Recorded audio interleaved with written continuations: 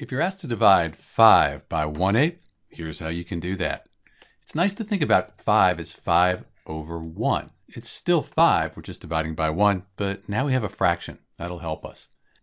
Then instead of division, we're going to multiply by the reciprocal of 1/8. To take the reciprocal of a fraction, you move the numerator to the bottom and the denominator to the top. So we have 8 over 1.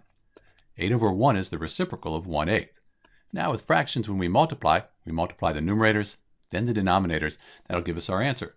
5 times 8 is 40, and 1 times 1 is 1. So 40 divided by 1, that's just 40. So 5 divided by 1/8 equals 40. If you multiplied 40 by 1/8, you get 5. So we did this correctly. This is Dr. B, dividing 5 by 1/8. The answer is 40. Thanks for watching.